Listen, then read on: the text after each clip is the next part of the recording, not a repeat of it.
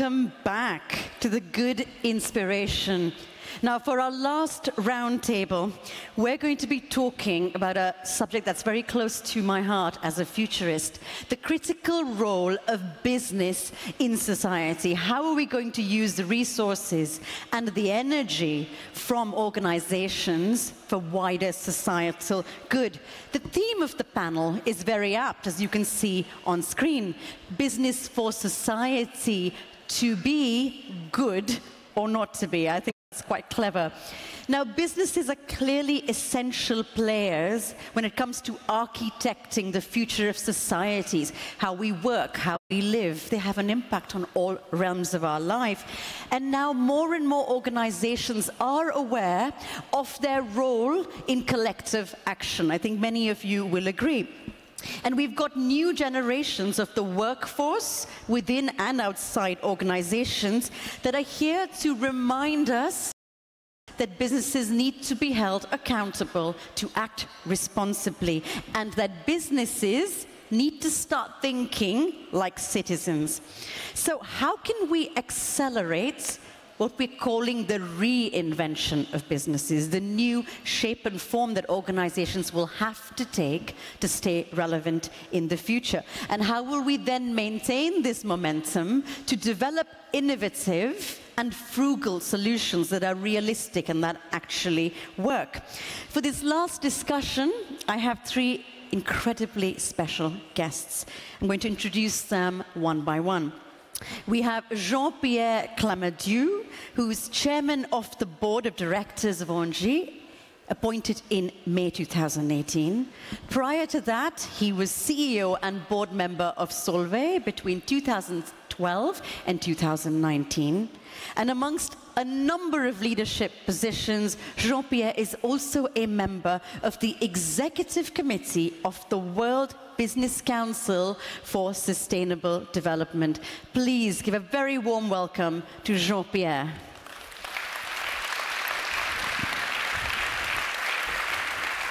Thank you. Please. Right, our next person coming on stage is someone you may have heard earlier in the day if you were here. Ria Singhal is the founder and CEO of Ecoware, India's first and largest sustainability packaging company.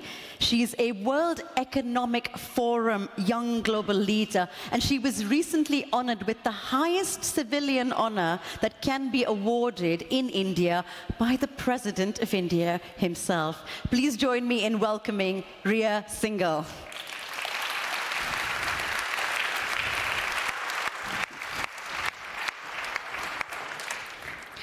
And now I have the pleasure of introducing Bertrand Piccard. He is the initiator and world-famous visionary behind Solar Impulse, the very first airplane capable of flying perpetually without fuel. That's a pretty mean feat. Today, he is chairman of the Solar Impulse Foundation, and rather than new territories, he wishes to discover new ways of thinking, particularly in the field of developing clean technologies for a better life. An apt fit for the panel, Bertrand Piccard.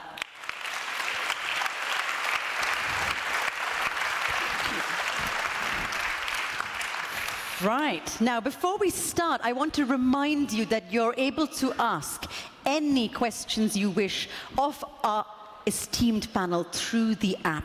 And they're going to come up live on the screen in front of me. But I want us to start this conversation by watching a short film.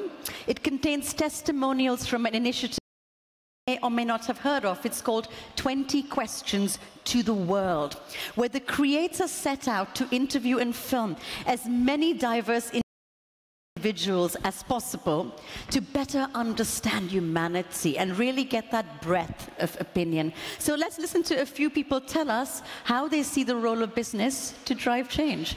Cue film, please.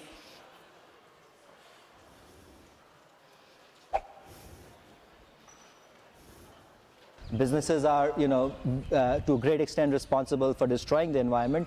I want to have a company about reusing and recycling. Sería algo vinculado con con el medio ambiente. Sustainable technologies, for example, like things to do with permaculture and rainwater harvesting. Ce serait une entreprise qui construit des voitures. Sustainable living, company that would help the environment at the same time, especially help the poor, give jobs to the poor. I think corporations increasingly know that they are citizens as well, and that they need to design and take care of the products and impact they have. Individually we can all do our little bit, but together and with corporates that are global, they're going to have much more significant impact. Right, so we heard a little bit there as well of thoughts that allude a little bit to conscious capitalism, right? Is capitalism truly capable of reinventing itself? Bertrand? I believe that if we are in such a trouble today, it's because we are not doing real capitalism. In the real capitalism, people take care of their assets. And today we are destroying the assets of nature. In the real capitalism, we try to be more open to have more customers. And today we leave half of the world in poverty, in a state where people cannot become customers. So we are selfish, we are irresponsible, and this is not the way to make good business. So I think it's not a question of reinventing capitalism, it's a question of doing real capitalism and not the crazy way our world has become. Jean-Pierre, I'd love to hear your views on that. No, as you will see in this panel, I'm a pretty optimistic person. So yes, I think capitalism has the ability to transform itself in a way which is aligned with the sustainable objectives that we probably all share in this room. But there's a need for some significant adjustment in some areas. Going from a very short-term vision to a longer-term one, this echoes very well what Bertrand was just saying. I tend to think that when we take a mid to long-term approach, we see a strong alignment between our various types of objectives. The idea also of putting a price on a number of externalities, carbon being the most obvious of them, this is a way to help capitalism adjust. And what capitalism is good at is allocating resources in a very efficient way, making sure that we put our money in the project which have the best payback. So yes, I think capitalism has the ability to help us through the very significant transition in which we are today. Mm-hmm. Thank you. And using our resources and indeed channelizing them in better ways. Ria, what's your take on that, particularly, for example, in the operating model of having to work and found a company in India where it's a different model and dynamic. It's just a different beast every time you go to a different country, isn't it? Absolutely. But it is. But I do believe that there are key values that can help you with this. So you're a conscious leader. You build that conscious culture. Internally and externally, you communicate this higher purpose that you want to achieve, basically, with all your stakeholders. So I think fundamentally those are the things that will help you, whichever part of the world you're in. Yeah. And the role of sounds like the role of the socially responsible leader, someone who is able to communicate then to all stakeholders, citizens, users, B2B, B2C, no matter what perhaps stakeholder that you actually serve, but to be able to make that very, very clear. Jean-Pierre, are we seeing perhaps then a new form of leadership that we need in different organizations? Oh, sure. I think that today we need different leaders than what we used to see some decades ago. People who are able to have a much more comprehensive view of what's the objective of a company like Engie, making sure we don't just focus on financial performance, but we take really a very broad view. We need people who understand the trends which will come. The world is changing incredibly fast, and if you think of energy, I think the world of energy has transformed itself incredibly quickly. So we need leaders who are also visionaries, and leaders who can transform. We need to transform ourselves. I don't know any CEO or any chairman who would not tell me, I'm in the middle of a very significant transformation. So reinventing ourselves. We need to reinvent ourselves, our business model. We need to reinvent the way we align our resources within the organization. We need to reinvent the way we interact with customers. So yes, indeed, we are very demanding now when it comes to leadership. Yeah. We need people who can lead the way and make sure that we can achieve these transformations. Bertrand? It's not only a question of having new leaders, it's a question of having leaders instead of having managers. Because very often the big companies are run by managers, and this is safe. They don't need to have a vision. They just do the day-to-day business and nobody can disagree. But when you have a leader, it's very difficult. It's very difficult when you look at Engie, who is completely transforming its business model. Externally and internally, you have people who say, it's impossible, we cannot do that. They start to criticize. So I admire the leaders because they have the courage to put into action what they deeply believe. And this is what we need today. Absolutely. And actually, the question that's come in live on the app, I don't know who sent it through, but it's a very provocative one. And I believe what they're asking is, perhaps to name some of the champions that you personally believe you would hold in good light, who are actually paving the way towards sustainable leadership, present company included.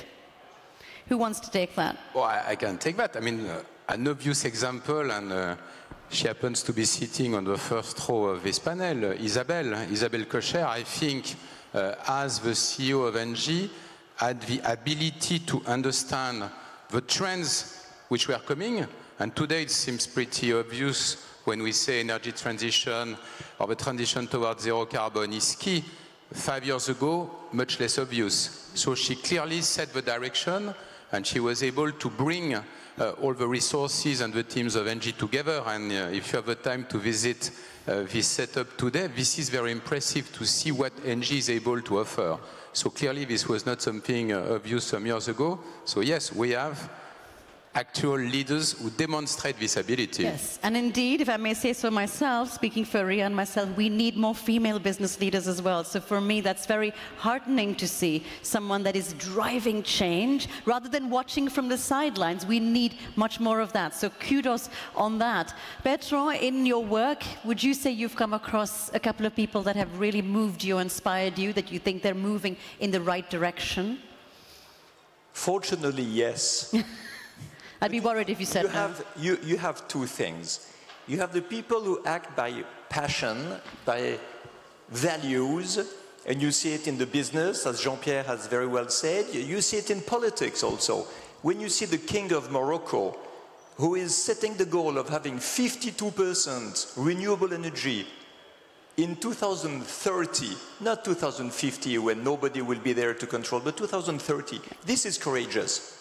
When you have the governor of California, who is setting the goal of being 100% renewables in 2040, when you have countries like Sweden, who introduce a very high carbon tax, 125 euros per ton of CO2, and it helps the companies to be more competitive, more efficient, and make more money even for export, you see that they are leaders, and they find a good way.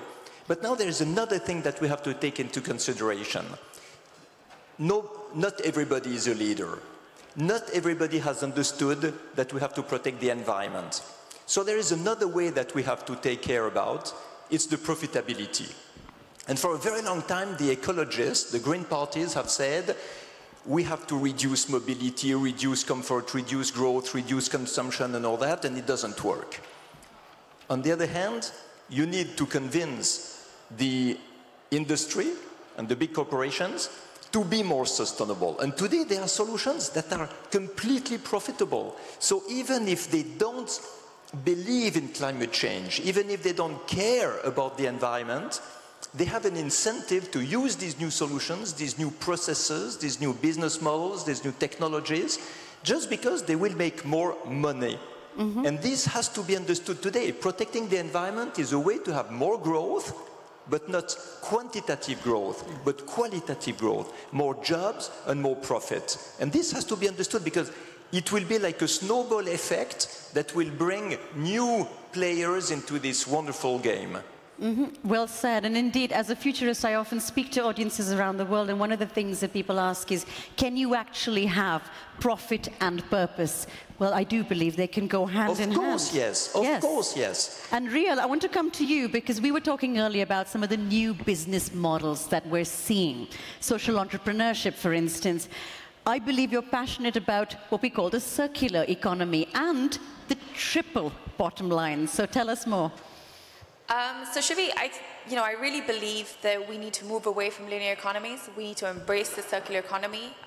We need to maximize our resources, and we, really move to zero waste. And I think we need a sustainable economic model for if we have to save this planet and provide for future generations. So I think, and you see smarter businesses basically adopting this quicker. And if you, as a business, want to secure a place for yourself in the future, your growth curve has to be a sustainable one. We know we live in a resource-constrained world. We know that there's more and more market data to show that consumers are aligning themselves with more responsible brands, right? So you would be foolish to be left behind. And you're seeing that happen from the ground up. It's not just necessarily from the top down. Everyday citizens, future workforces and millennials are very clear that they only want to be aligned with ethical companies more than ever before. Jean-Pierre, I want to come to you on this. You have a wealth of experience in different companies, from leading Solvay, a chemical company, for 15 years, and you're a board member at Airbus and AXA, and obviously chairman of Engie. What are some of the visible but also the invisible elements or drivers that you've seen in action that will actually start to promote this kind of sustainable corporate behavior on a larger scale? Well, I think as leaders of various industries, we are part of an ecosystem which gives us a lot of feedback and a lot of reasons to move in this direction. We talk to customers, we talk to government, we talk to investors, we talk to our own people, and the messages we receive today points to the need of a transformation. When we discuss with customers, we realize that they are facing quite similar challenges. How can they succeed in their energy transition without impacting their competitiveness, and they're asking for solutions. When we talk to our people, they are expecting a raison d'être, the good reason to get up in the morning and to go to the office, to the lab or to the plant and be fully engaged. When we discuss with investors, we start to see it's probably the category where the transition could go a little bit faster. But we receive messages which tell us we have to change. If you mentioned Airbus, you've seen in the past months this campaign started about the shame of flying. I can tell you that this is taken very, very seriously by the aerospace industry. We realize that the people who are on the social media talking about how bad it is to buy a plane ticket and fly to somewhere else, these people will be the customers which will drive the growth of the aerospace industry for the next 20 years. And earlier this week at Le Bourget, you had an interesting panel with 2 CEOs of Airbus and Boeing and 6 large equipment suppliers saying we commit that the growth in air traffic won't lead to an extra carbon emission. It's a first step, we can do much more, but saying that we will completely decouple the growth of the use of aircraft from carbon emission, I think it's a strong message. So, and it started by a social media campaign. So we are receiving a lot of small signals which tells us that we need to move. And I think the characteristic of these inspired leaders we are talking about are the ability to understand these very small signals and to make big decisions based on them. Thank you for that. And very interesting to get, for example, into the mind of someone like yourself to understand how you're perceiving all the shifts we're seeing in the market as well. Bertrand, I want to come to you. Do you feel that we absolutely must and can use globalization and all its various mechanisms to really act when it comes specifically to do with issues to do with our climate? And how will we get there? No.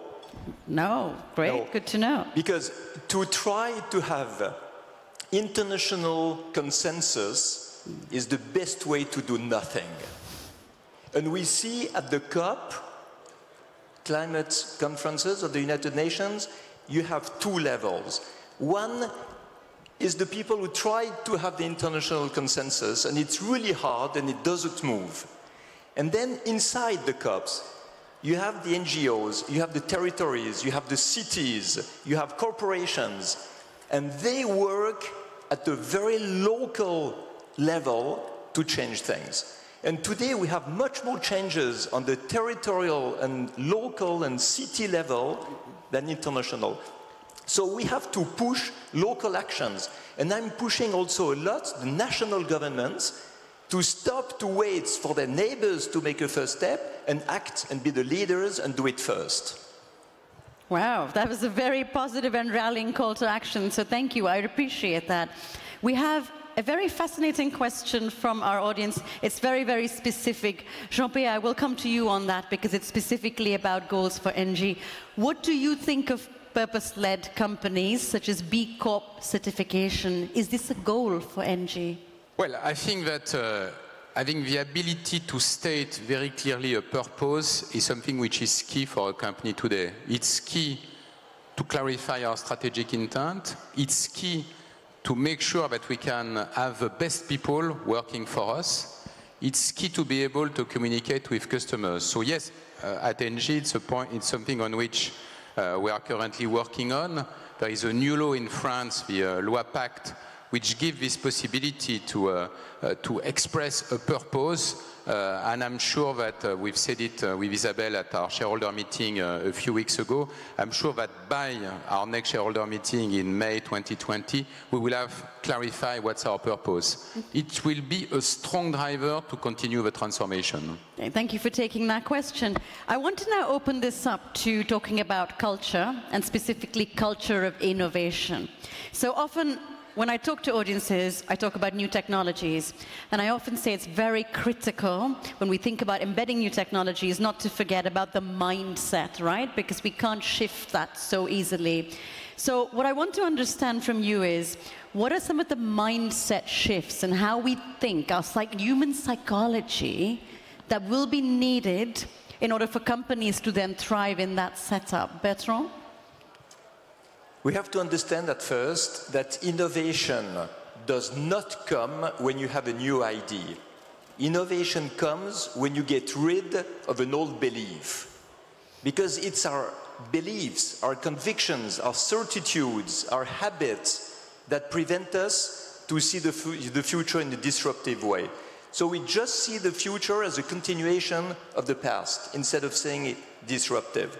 So if we manage to get rid of all our certitudes and our habits, then we have the mind empty enough, I mean empty enough, to welcome something new.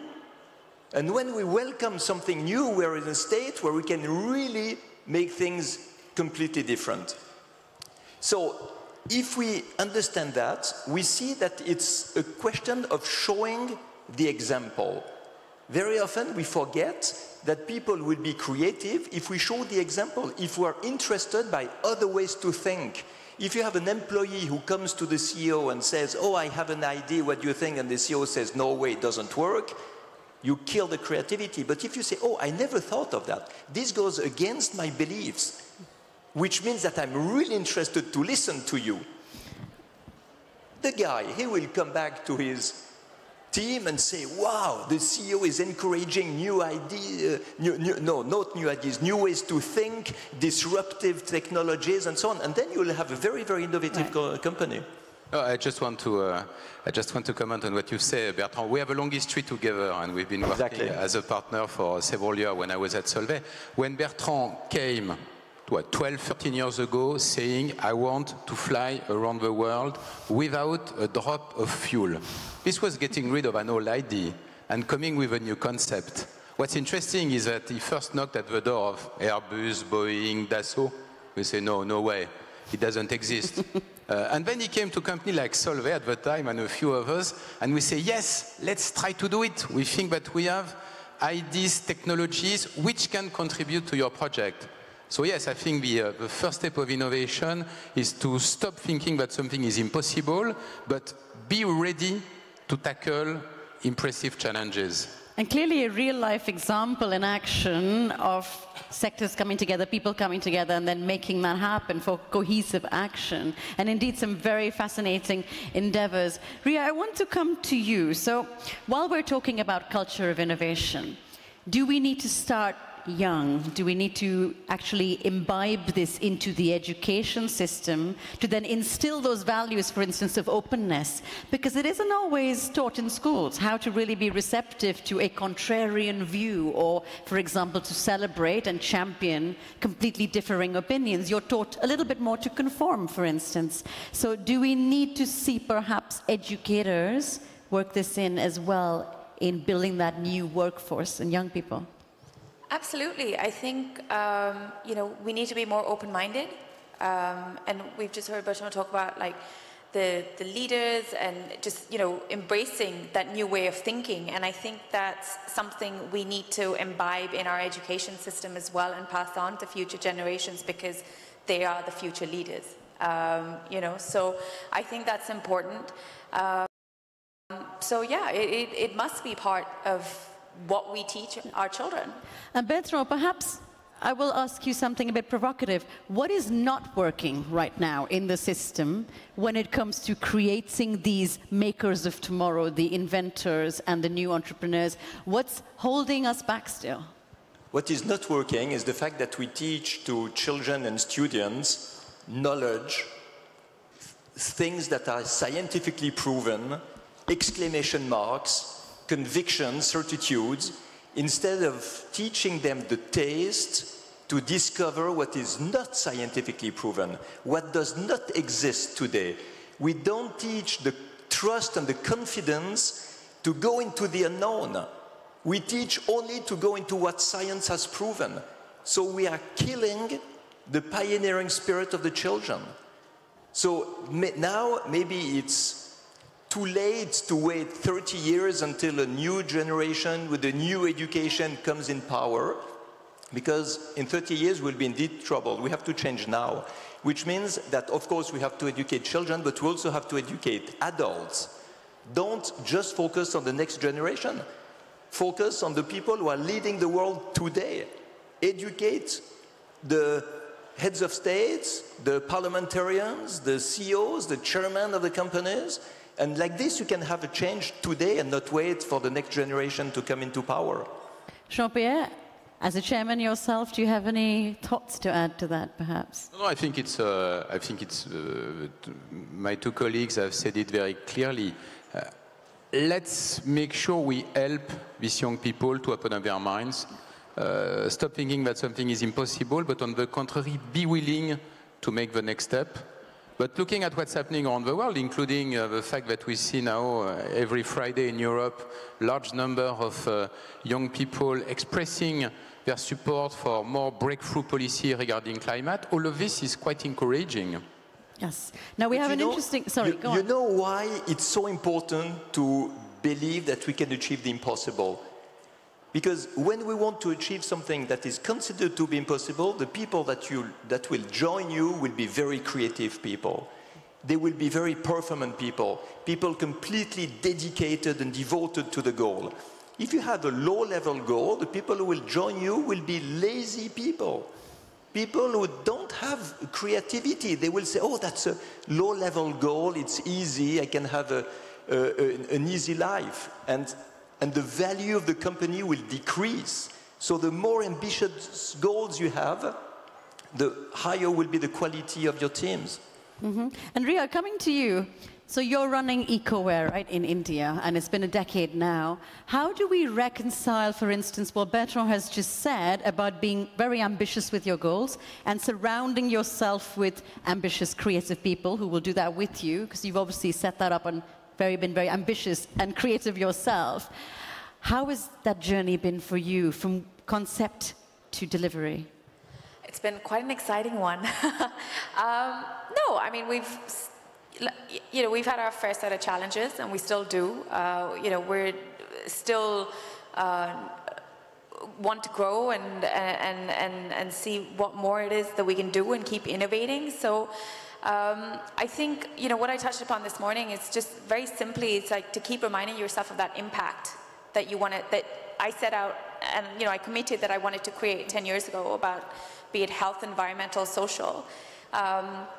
And that's what keeps me going and driven. And no matter what comes our way or business decisions that we have to make, we kind of bring our thoughts back onto that, because that's our core. Yes. And just say, okay, does this allow us to do and achieve these goals? And if it does, okay, what's next and what do we have to do, basically? And Ria, for those that weren't here this morning, could you describe to us what Ecoware actually does? So the idea of founding Ecoware 10 years ago was to displace single-use plastic.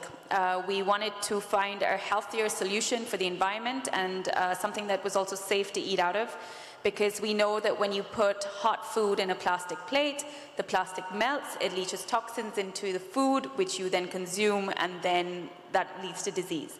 So what we do at Ecoware is very simple. We use crop waste, so typically wheat, rice, sugarcane. We're now exploring even paddy straw. We take the leftover crop, the waste, once the crop has been processed, and we turn it into tableware, which is 100% compostable. Wonderful. Now, I want to actually start drawing this to a close, but I want to propose a question that's been on my mind as we've been talking. In all of this, the common thread that comes across is dialogue, transmission, and alliance. Without that, personally, I believe we're dead in the water, right? So, given that we have, for example, the diversity of backgrounds on this stage itself, my final question for each of you is a meaningful one.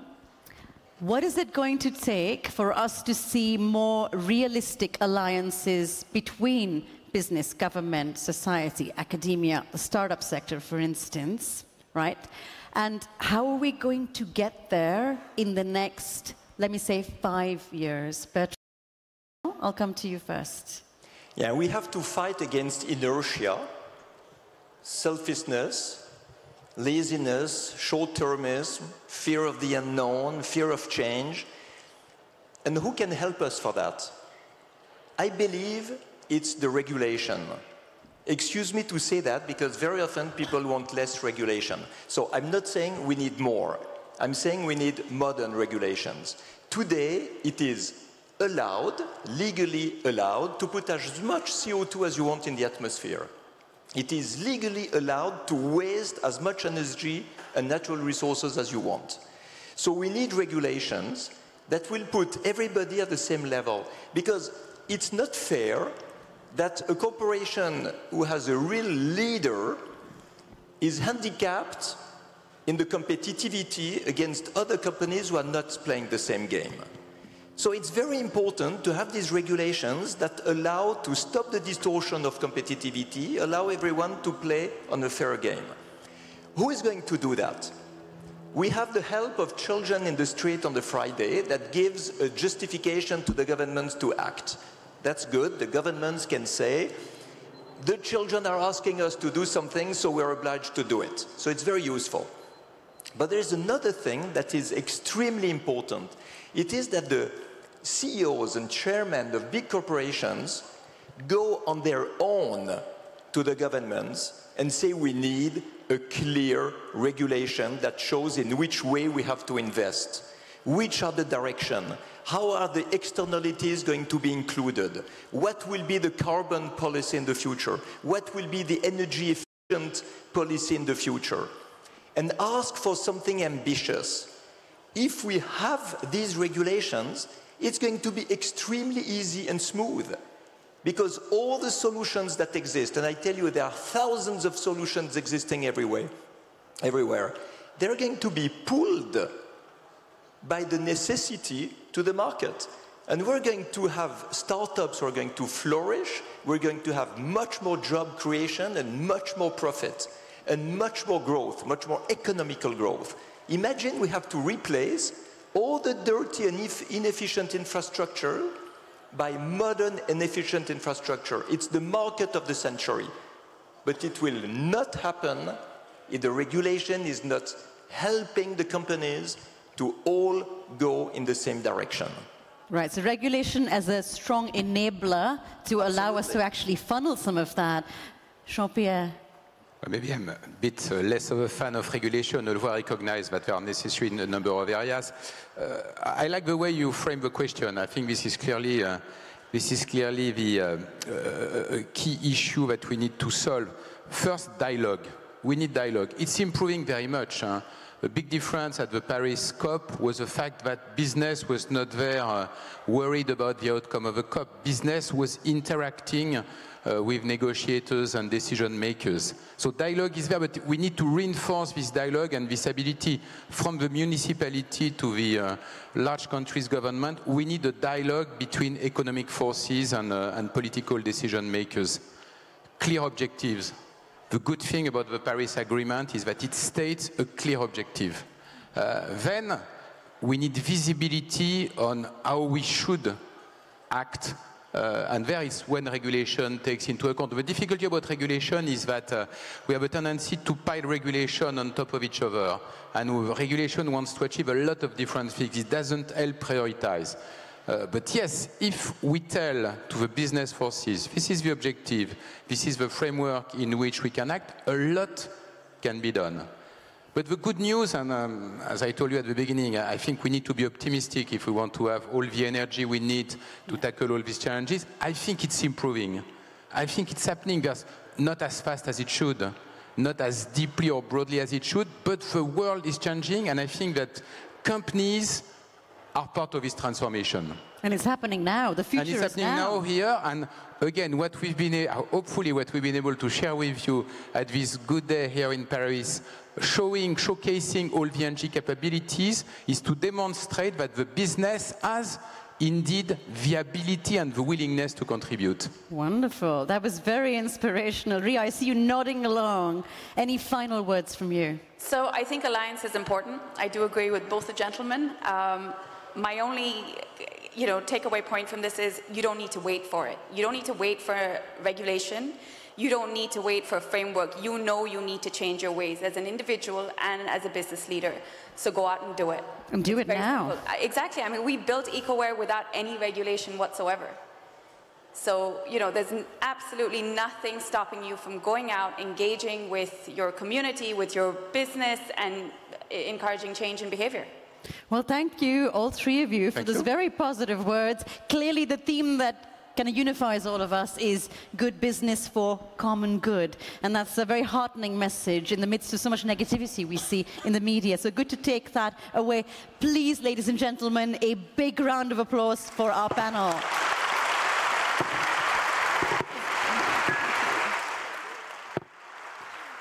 Now we will take a quick 15-minute break, and we will come back